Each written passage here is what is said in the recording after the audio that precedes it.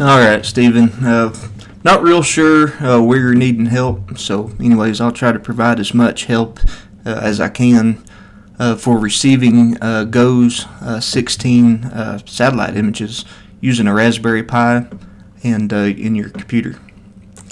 What you want to do, a good place to start is to do a Google search for GOES 16 software for Raspberry Pi. And then you can go right here and you can it'll show you some of the things that you need hardware wise. Of course, you're going to need a Raspberry Pi, and I'm using a Pi 3B Plus. You're also going to need an RTL SDR. The one I'm using is the Newelect. It's the Smart T XTR. It's the little gray one, and anyways, it does higher frequencies. I think you can get away with one of these other ones, but anyways, I went ahead and that's the one that I'm using. You're also going to need an LNA, that's a low noise amplifier, and a SAW filter. And again, I use this one right here. It's all built in, and you'll need that to go with your Raspberry Pi and your SDR. So that's the hardware that you're going to need. And then you're also going to need a parabolic grid antenna. It's a Wi-Fi antenna, and Stephen, I'm pretty sure that you have one. But anyways, if there's anybody else that's watching this video, you're going to have the the parabolic antenna. Also, cables, SMA male to male. That goes to from the dish. And I think there's an in connector. Anyways, you would want a connector that would swap it from the in connection to the SMA. That way you could plug it into your the SAW filter, and then of course the filter goes into the SDR. But anyways, that's the hardware that you're going to need. Then also you're going to need some software. So you're going to want to You're going to want to download the Raspbian Lite image. The Lite image is, since we're just going to be using this for receiving GOES 16 stuff, we don't need it bloated with a bunch of software that we're never going to use. So if you can get the Raspbian Lite image, and you're also going to need a program called Etcher. And what Etcher does is, once you've got the disk image, you install Etcher onto your Windows PC. And then you can basically format your SD card and install the disk image to the SD card. So anyways, that's what you'll need there. And anyways, you're also going to need to set up your Wi-Fi. So if you go to this resource right here, click on follow this procedure, and you'll need to set the Wi-Fi up, because once you put the card into the the Raspberry Pi, you're going to need a way to have the Pi linked to your network so that you can get in and do some updates and control the Pi. So anyways, once you do get everything, your Wi-Fi and stuff set up and working, from there you want to do a sudo apt update, and then a sudo apt district upgrade. That way you could upgrade to the latest Raspbian Pi image, and then do an sudo reboot. And then once it comes back on, you SSH back into the Pi. I'm going to show you here in a minute how to do that. But anyways, you'll do it all through SSH, and then you'll receive the images from the Pi to your desktop through FTP, and we'll show you that here after a while too. So anyways, once you do get the Pi to where it's connected to your internet and you can SSH into it, run this command right here, the sudo apt install git build essentials cmake, and some other libraries that the software needs. And once you get that installed onto your Pi, go through and run this command right here, git clone, and of course this web address here. It'll get the software you need. Just kind of follow this tutorial here. It'll get you it'll get you set up, and you just do it exactly like it says, and you'll have your Pi all set up and ready. You can test your RTL at this point after you reboot. You just run this command here, RTL_test, and it'll show you some information about your SDR. That way you know that it's all working properly. Next, of course, go through here and install Go's tools. Go's tools are the tools that you're going to need for receiving the packets and building the images and stuff, putting all them packets back together. So anyways, go through and install Go's tools onto your Raspberry Pi, and once you get that done, go through here and just kind of follow this tutorial step by step, and create a file here called gosreceive.config, and then copy this information and paste it onto your your gos.config file that you made, and then save it because you'll be using that right there. And then roughly point your antenna at the satellite, and then again here's instructions on how to do it. What I did, I actually downloaded an app for my cell phone, and anyways, it was a compass, and I used it to point it at the satellite for the degrees and all that I needed. I'm pretty sure I found all this information here in this tutorial. So anyways, I also used another app. It was the same app actually, but anyways, it gave a degrees for pointing the dish, and it's all got to be pointed to a certain degree. So anyways, you'll have to get the dish pointed exactly at the satellite. It needs to be right at it. If it's off just a little bit, it'll make a huge difference. So anyways, you'll want to get that dish dialed in, and once you do, get it locked down to where the wind can't blow it around, and it's got a good rigid mount.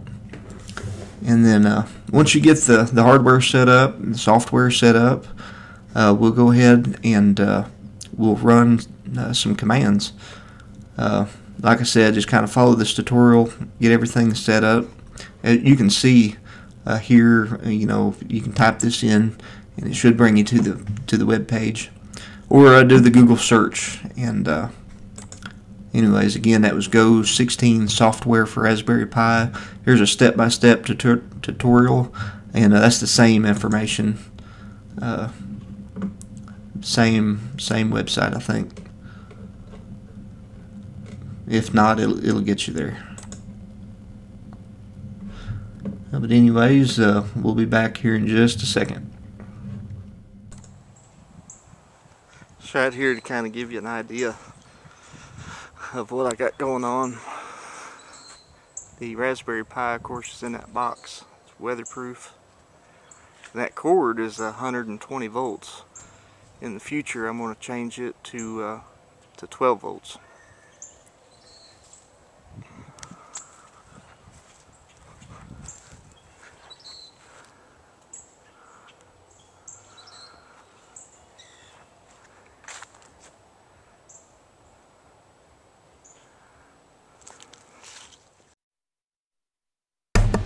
Alright, so we've given it a little bit of time, and I've had some drop packets, and so anyways, I don't normally get that many.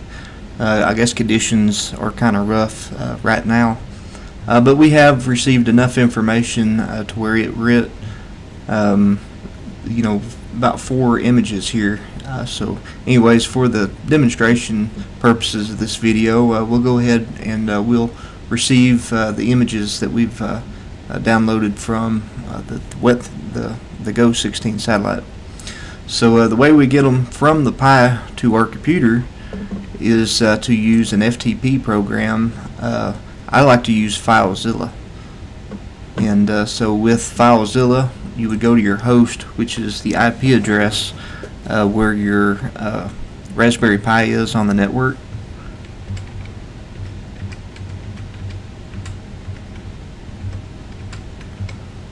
And then user's name,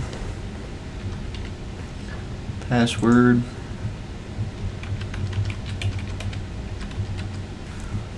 port. Port's usually port 21, and then there's like a secure FTP. I think that port's port 22.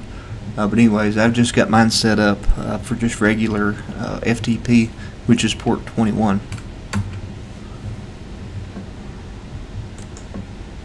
And so we've logged in, and you see Go16 right here. It made this folder.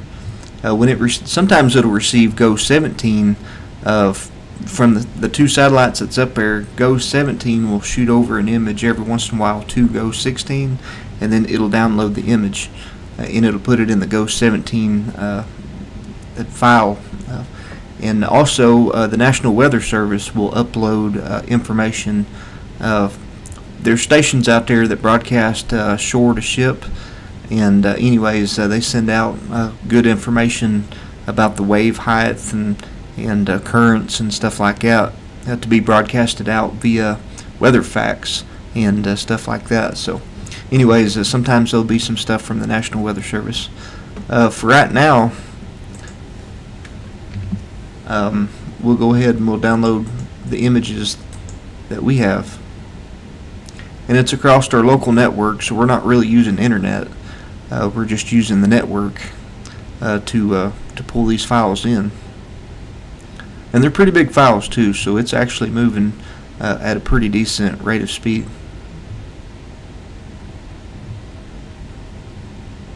Alright, so once we get those, we will go to the folder where we downloaded them.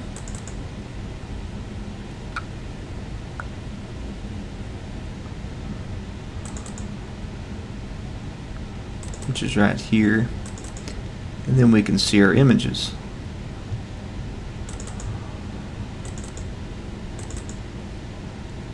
Here's that's a real-time image of the Earth and the Sun. At nighttime, it'll just be dark. You won't be able to see the colors and stuff. But anyways, you can see it's pretty cool. These are the clouds that's over the United States. Just a pretty neat image. And the software does add the borders of the states, the countries, and stuff like that.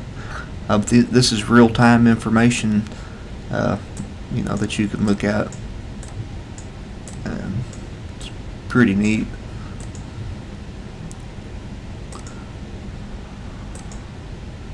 One of my favorite bands is Channel 15 Enhanced, and of course you get a lot of different images, but this is the one I like to use the most. Of course, you can see in South America there's a lot of, looks like, thunderstorms and things like that.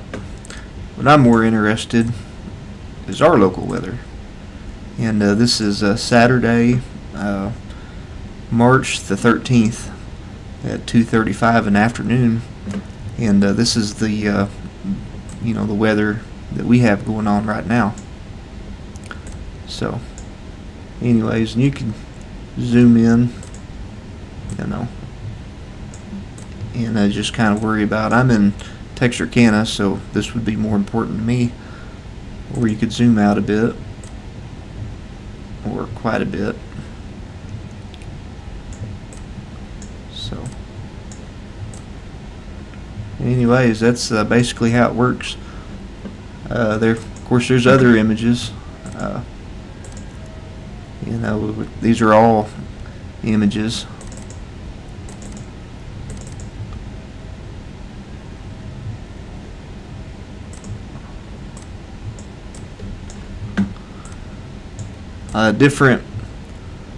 Different bands use different. It's looking at different cloud heights, and there's, you know, different instruments, different bands.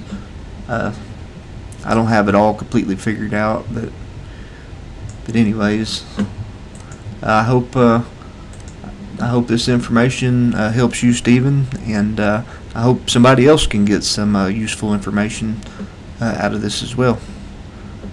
I guess we'll go ahead and say 73s from KI5BZO.